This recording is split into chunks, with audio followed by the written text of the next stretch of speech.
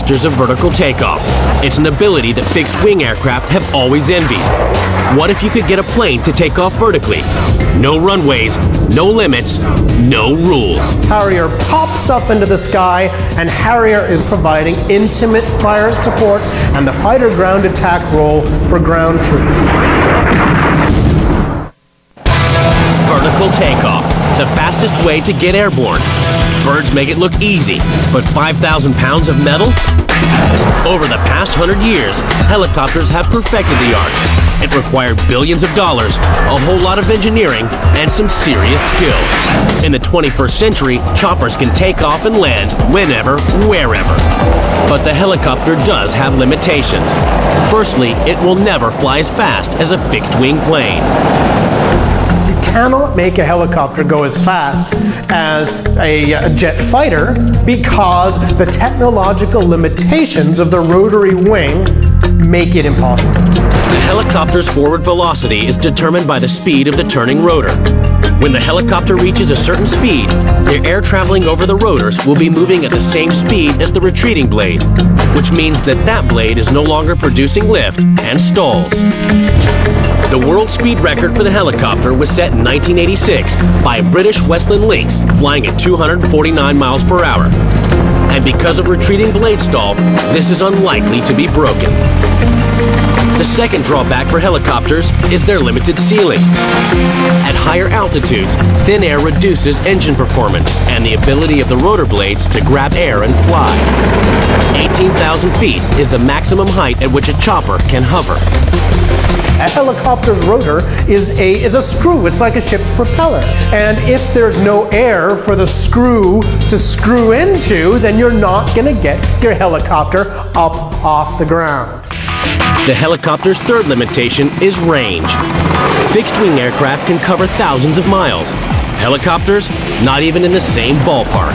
In a normal configuration, we have internal tanks that gives us about a 250 to 260 nautical mile range. And we can actually put the two external tanks on, one a 450 gallon and another one a 230 gallon.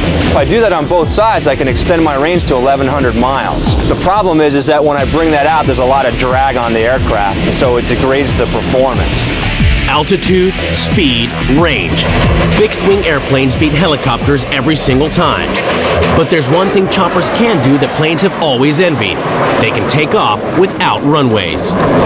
Airfields are really difficult to defend, and they tie the aircraft down to certain predictable patterns of operation. How much better would it be if we could get rid of those airfields and just pop up wherever you like, pop down wherever you like, and still deliver that air power? By the 1950s, air forces around the world had seen what choppers could do. Rapid deployment without runways would give them a huge strategic advantage. You got to keep in mind, in the 50s and the 60s, we were in the middle of the Cold War, and rapid deployment fighter interceptor aircraft was on everybody's mind. In the first half of the 20th century, rotary flight was the only vertical takeoff option. Existing engines weren't powerful enough to launch a plane vertically into the air from standstill. Then came the breakthrough. In 1943, Frank Whittle tested his new jet engine in a prototype Meteor airframe, and with it came the potential for vertical flight. Move on 10 years, 1953. The British military began experimenting with ways of using jets to create vertical lift. The result? The extraordinary flying bedstead. Flying bedstead basically was a frame with an engine and a pilot on it, and basically it produced enough lift to get it in the air and proved the concept that if you put enough thrust behind a brick, you can get it airborne. Using the exhaust from the jet to produce lift, and further exhaust nozzles pointing sideways to control the machine, the bedstead rose 8 feet off the ground, hovering for 8.5 minutes. The race was now on to produce an operational vertical takeoff fighter. In the first serious tests, engineers sat the planes on their tails, treating them more like rockets. Of course, the pilot's looking up and has no idea where the ground is or what's going on behind him, so takeoffs are one thing, but landings are certainly another thing. Control was the main problem facing the designers. How to translate from vertical takeoff to horizontal flight, and then back again to the vertical mode for landing. But lessons had been learned with the flying bedstead. Using the exhaust system to create lift, Sir Sidney Cam, designer of the Hawker Hurricane, was able to create the world's first vertical takeoff fighter, the Harrier. If you want to do a vertical takeoff, you move the nozzle lever in the cockpit backwards. That points the nozzles down at the ground. Then, if you open the throttle, the exhaust comes out here and lifts the aircraft up off the ground. When you've got it off the ground and you then want to accelerate the aeroplane, you take the nozzle lever and you just push it slowly forward, and you're swiveling the nozzles round until it's in conventional flight. The system was called vector thrust and used the exhaust to create lift and forward movement. It also solved the problem of controllability. Exhaust nozzles on the nose and wings enabled the pilot to maneuver his plane in any direction. Sir Sidney's design became known as the Harrier jump jet. On land, it didn't need a runway. At sea, the danger of takeoff was reduced. Only one question remained: how would it perform in combat? In the 1980s, the Harrier cut its teeth in the Falklands, protecting the British Navy's fleet as it tried to take back the islands from the Argentines. In Operation Desert Storm, the U.S. Marine Corps Harriers became the most forward deployed strike fighter, launching every 23 minutes during the ground offensive.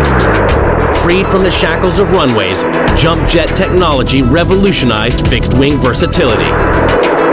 Harrier drops in a farmer's field, Harrier refuels, rearms, Harrier pops up into the sky, and Harrier is once again providing intimate fire support and the fighter ground attack role for ground troops.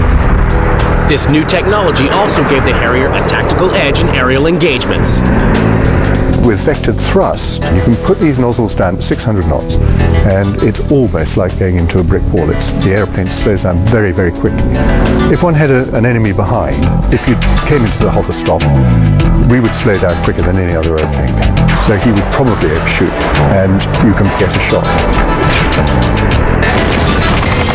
Vertical takeoff used to mean helicopters. With the advent of the Harrier, it meant planes as well. Now, in the 21st century, the fusion between the two has taken another twist, and a new vertical takeoff contender is born, the CV-22 Osprey.